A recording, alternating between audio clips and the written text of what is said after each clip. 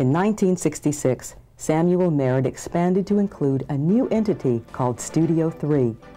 A faculty member and Merritt staff nurse named Betty Moffett envisioned that the future of education lay in television, so she worked out a grant with the Helene Fould Health Trust to fund a television studio in classroom number 3 in Lower Town Court. Betty, knowing nursing but little about television, hired a consultant to get the studio running. Together, they produced numerous videos on all aspects of nursing.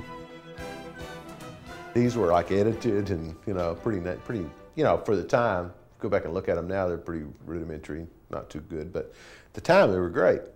Certainly landmarks. Well, the trust was ecstatic. They thought it was great, so they gave more equipment. And at that point, the following media production is made possible through a grant from the Helene Fould Health Trust for student nurses throughout the United States and abroad.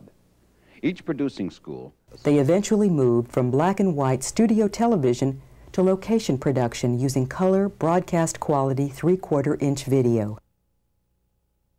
In almost every single theory class or clinical class, we had the opportunity to use the equipment in Studio 3 for a project about something we might be doing in clinical, such as something to demonstrate like catheterization of a patient or body mechanics or that sort of business. So Studio 3 played a major part in most of our lives.